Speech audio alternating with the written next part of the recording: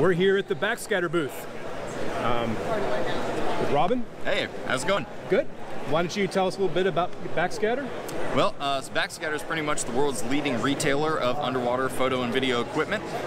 We're here kind of right next to the main Image Resource Center here at DEMA 2019 with our pretty cool booth. We got some exciting stuff going on. Pretty much any housing you could ever want for anything GoPro, compact, mirrorless cinema. A whole bunch of really cool color correction filters for GoPro.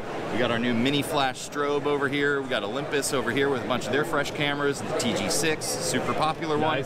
So a little bit of everything in our booth. So what's the newest product? What's your new product that you're putting out and showing this here at DEMA? Well, the really cool thing is the mini flash and the optical snoot. So we just debuted that yesterday. We can go over and take a little closer look. For sure. But it's kind of a compact body strobe that we made specifically for shooting macro. Nice. So a little bit more of a narrowed taper beam, and it's got a really easy to use snoot that snaps onto the front that gets you that little pinhole lighting effect for awesome macro. It's kind of the easiest to use optical snoot and strobe that's ever been made. It's really the brightest and the easiest to use on the market right now. So we just revealed that yesterday. Super, super stoked about that one. So that's super new. I like that. Yeah, it's really fresh. So how about me? We're shooting on a GoPro here. How about GoPro stuff? Well, that's kind of right behind us here. We've got the Flip 7 system, still the easiest to use color correction system for GoPro underwater. By far produces the best results and is just the the easiest to operate in the water, regardless of what kind of water you're diving in. Obviously, we've got the new Hero 8 camera that's just come out, so Flip 8 is just around the corner. Didn't quite have the design for that finalized in time for the show, so that'll be more of a Q1 2020 product. But for now, we've still got Flip 7, which is working great from Hero 3, 4, 5, 6, and 7 cameras, and then 8 will be backwards compatible as well. So yeah, I'm kind of excited for that, but for now, it's kind of just the same old good product that we've been seeing for a while now, and getting more and more into the hands of GoPro shooters. So you guys are in Monterey, California. I've been in your shop before, with my credit card, unfortunately. But you guys are worldwide. You're online. You ship anywhere. You ship to me in Germany. Yeah. No problem. Yeah. So we want to just emphasize that you guys are not just a retail shop in Monterey.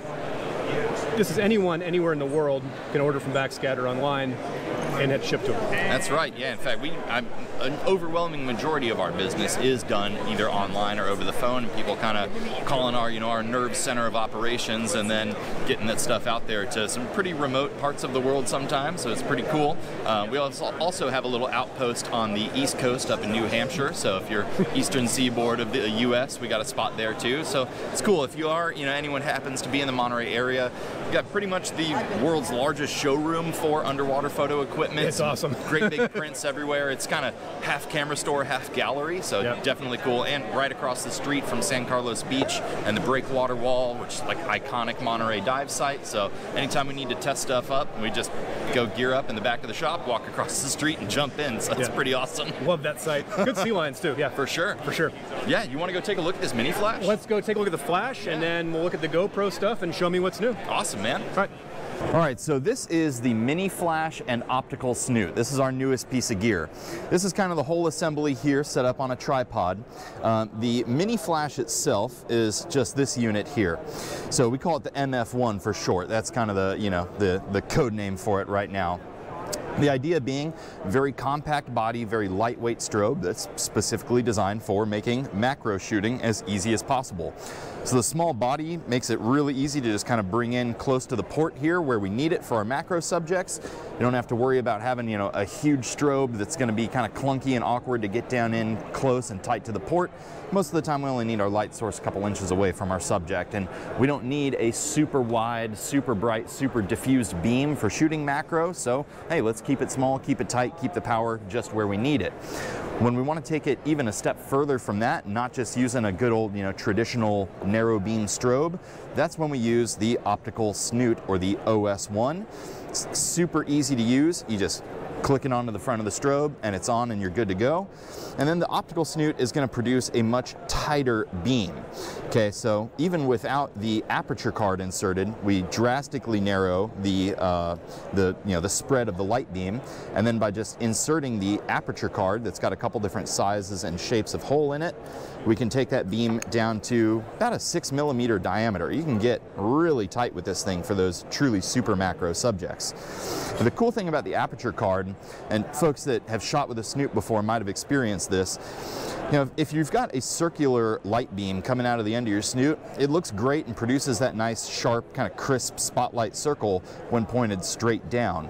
But something that we experience a lot is that when shooting at an angle, your circle gets kind of blown out into a little bit more of an oval shape, kind of lose that, that classic clean circle. So we've made two different shapes on our aperture cards. We've got both a circular and an oval pattern on there. So use the circle when you're shooting straight down and you want to kind of preserve that effect. But when working in an angle, use the oval card, because that allows us to offset that effect or exaggerate it. So we can shoot at an angle with the oval and still be able to retain that much more circular shape, or we can just take the end of the snoot and twist it and adjust that to create more of an exaggerated oval for subjects that are longer than they are wide. You get a little bit more of a natural shape. We use it a lot for nudibranchs, right? That's pretty much the only snoot out there that allows you to twist and rotate the front to control the shape and the size of the light beam. That's a unique property of this thing that we're really proud of. It's just, one more little detail that goes into it that makes it easiest snoot ever to shoot. One really cool thing about this, and what really makes it truly easy, are these super bright LEDs we've put in the front of the strobe. So that's what you're seeing projected through the tube here, is actually just the target and the focus light. So we've got these two LEDs on the front that when powered on produce a really, really bright beam.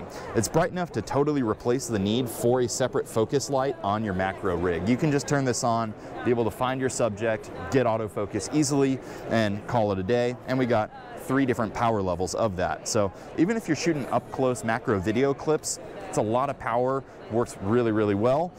But when you put it on with the snoot, basically what you see is what you get, right? Wherever this target light is hitting, and again, super bright, makes it super easy to see, that's what your flash beam is gonna do. So you're not dealing with some sort of a, offset target light, or some, laser pointer guide, or some, weird way to kind of try and predict or guesstimate where your flash is gonna hit.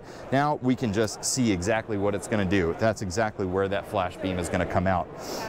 If you've got a subject that maybe doesn't like you blasting it with light nonstop, or you're in really, really bright conditions and even this bright light is still kind of hard to see, we just hold down the button for 2 seconds and we get a modeling flash that sometimes doesn't show up so well on video because it's such a fast firing rate, but you just hold that down and it's going to do a quick strobe pulse.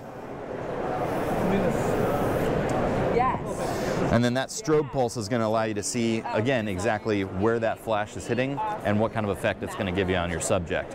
So overall, pretty awesome system. Definitely the easiest way to ever shoot classic black background macro photos. All right, so here we're looking at the Flip 7 system for GoPro Hero 7 and 5, 6, 3, 4, pretty much everything that's, somewhat current, right? Flip 7 is a very simple system that mounts onto the front of your GoPro brand housing or your ISOTA housing if you've got one of those as well. Here we're seeing kind of the 55mm version of it. We've got a couple others down here that are a little bit more like, what you're going to find directly in the box. So the basic idea is that it's a simple modular frame that's made from machined aluminum, mounts directly onto the GoPro housing with just a single pinch bolt, and gives you the ability to mount any 2 filters or filter and lens combination that you want from the Flip line of products. So in the box we have 3 different colored filters. You have one for shallow, one for dive, and one for deep depths. So it's kind of your 5 to 20 feet, 20 to 50, 50 and below, adding in a little bit more corrective color for what we're going to lose as we go deeper and deeper into the blue. We also make a 55mm threaded holder for working with our +10 close-up lens or our Macromate mini lens, which also stacks with our 55mm threaded filters. So with one frame and a couple different lenses and filters, you can shoot just about anything underwater and shoot it well and get really, really nice color with your GoPro. It's a classic design that's been out for multiple generations now. Next generation with Flip 8 is just a couple weeks away. We'll be seeing that in 2020. So pretty awesome. Still, you know, continues to be the easiest to use, simplest operation, and the best results from a GoPro underwater. So that's Flip 7. All right, this is Andrew and Robin. We've been here at the Backscatter booth. It looks pretty awesome. Makes my credit card hurt, but it's pretty cool. Right? Yeah, gotta say we're having a pretty good morning here. I'm kind of enjoying talking about all this gear with you. Kind of here in the middle of everything. Feels good, man. Fantastic booth. Shaping up to be a good DEMA. Excellent. Appreciate it. Thank you for your time. Thank you, Andrew. All right.